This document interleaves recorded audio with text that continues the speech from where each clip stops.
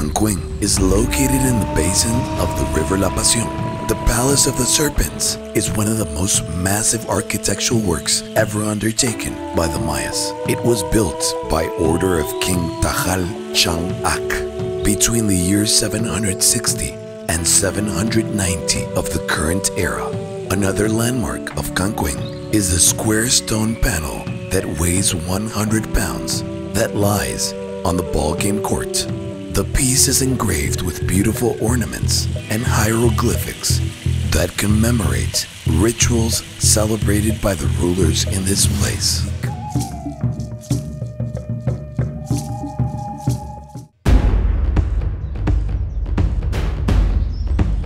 We have undertaken a magic trip into the past of the mysterious Mayan world, and an integral part of this world is the Usumacinta River, which was used by the Mayas as their main navigable route.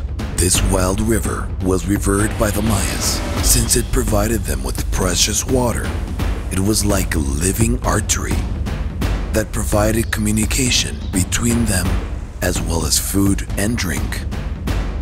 Nowadays, it is one of the favorite sites for ecotourism.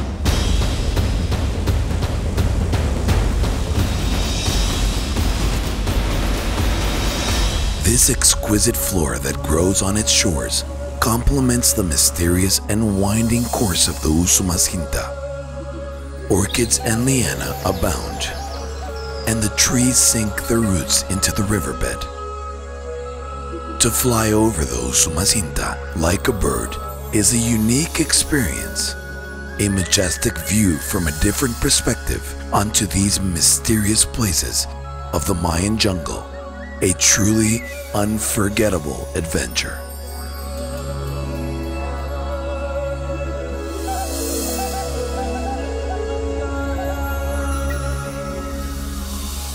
Piedras Negras dates back to the classical period. Its monuments are considered the finest artworks of the pre-Columbian America.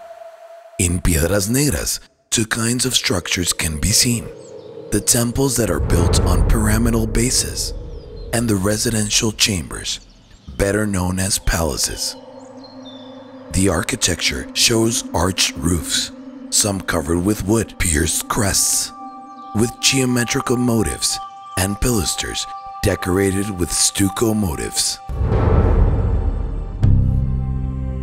Our exploration takes us to Izabal and Copán, where another very important aspect of the Mayan civilization established itself.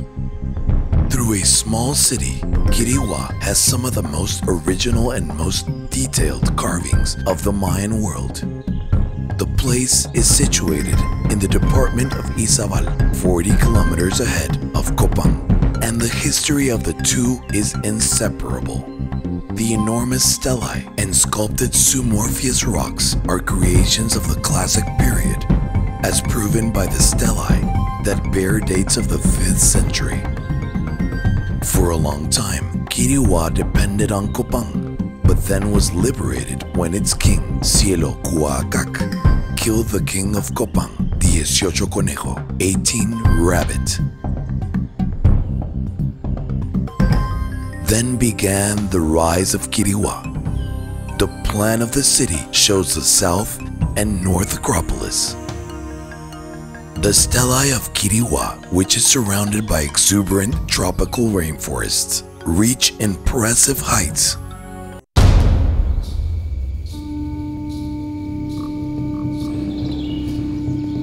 And so, after a long but enriching journey, we finally conclude our sensational adventure through the heart of the Mayan world. With this excursion, we have brought the amazing history of the Guatemalan civilization back to life. These days, the country's people and culture is gaining strength again and would like to offer the world all its wealth and knowledge in order to enable the peace and happiness that its nations so desire.